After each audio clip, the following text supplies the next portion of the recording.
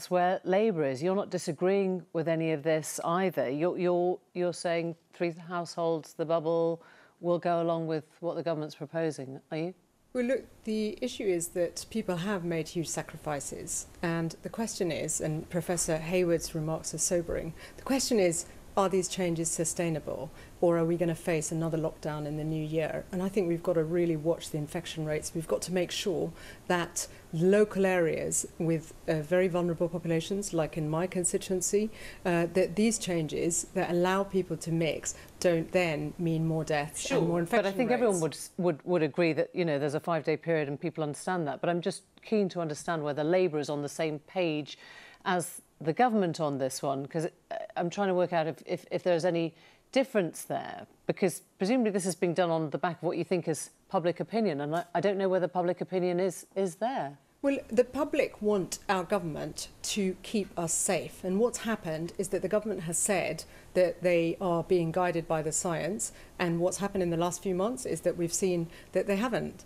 And the question the public will want to know, and those are the questions we are going to be posing to the government, is this sustainable, or is this going to lead to higher infection rates? But it's fine for Christmas, that's what you're saying. It's fine for I'm Christmas. not saying, I think my point is that this is going to be quite specific to certain, you know, the risk's going to be higher for some groups. In my own constituency, we've seen high death rates among certain communities, for instance. So we really need to look carefully about the impact these changes could have. It does seem, and Neil, the government needs to be flexible about that. It does seem extraordinary to sit next to a scientist who's saying that you're about to snatch defeat from the jaws of victory when we are so close to the end and we're all talking about the light at the end of the tunnel and the vaccine and the rollout couldn't be coming quicker.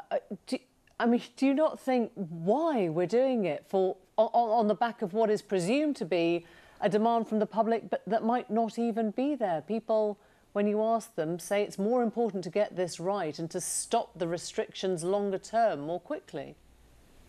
So you are right that the light at the end of the tunnel is there. This country's bought more vaccines per head than anyone else, so we're in a very, very strong position for next year to get that vaccine rolling out and get back to normal, which is what everyone is desperate to do. But you're right, also, we've got to get through a difficult winter. And again, it's about striking a balance. We've just been through a very difficult national lockdown in England, very tough measures that have been very, very difficult for people. And I think that the risk is if you just say, right, you know, Christmas is cancelled, you're doing it on Zoom, people will just ignore it. Instead of following a kind of safe version of Christmas that the government is proposing, and we're at least clear about where we stand, you end up with people just ignoring the rules because you're pushing them too hard and it just breaks. So it is a difficult balancing act, and we are doing some very difficult things at the moment, or rather, people in this country are doing difficult things, and I think this is a good balance. I don't know where Labour are, but I think we've arrived at roughly the right place. Well, you mentioned difficult balancing acts, and before we get to Christmas, of course, we've got the spending review with the Chancellor tomorrow night. Nick Watt said that there's an almighty row brewing in Westminster over this question of foreign aid. Archbishop Welby, you might have heard, said it was one of the great moral achievements of this country in the last 20 years, and to end that would be to damage themselves. Is your government really going to throw that all away?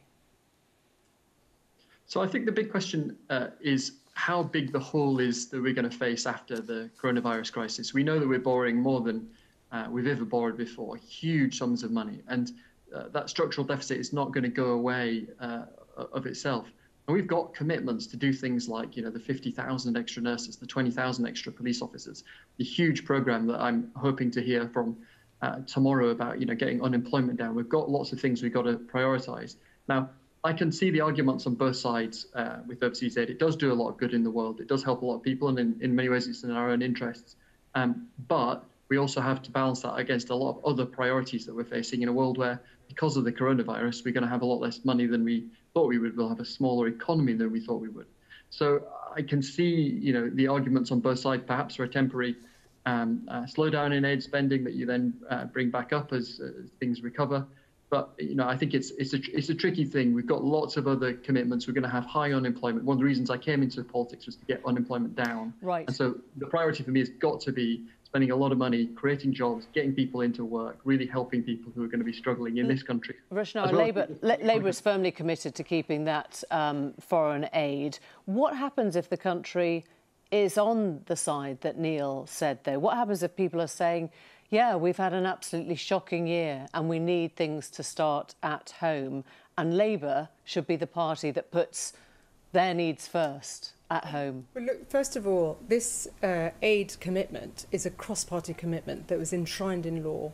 The Conservative government under David Cameron and Theresa May supported it, Labour achievement, but we secured cross-party agreement. And as a result, Britain's reputation in the world is enhanced. We have lifted millions of people out of poverty. And in the middle of a pandemic, to reduce the funding to overseas development and humanitarian responses, when coronavirus has exposed that we are all interdependent, we're not going to be able to tackle this virus if we don't help people in the poorest parts of the world to overcome these infection rates, then we're going to be locked in facing this pandemic. We also need to make sure that the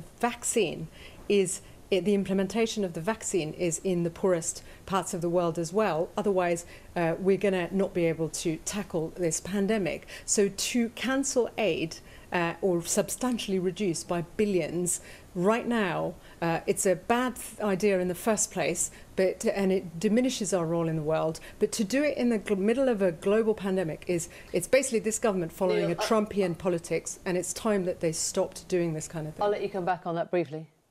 The thing about this is Britain is one of the biggest spenders on aid in the whole world, one of the very few countries that spends as much. And even if we spend a bit less, we will still be one of the biggest spenders. In fact, on vaccines, for example, we led the world on Gavi, the global vaccine initiative. We're the biggest contributors to those kind of things.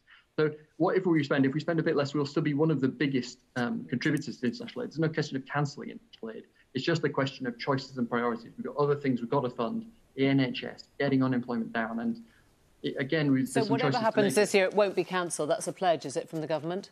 We will always have an international aid budget. There's no way we're going to just cancel. No. Yeah. So there's no, we will be spending billions and billions on international aid, even at a difficult time for the country. The question is just exactly how much. OK. Thank you all very much.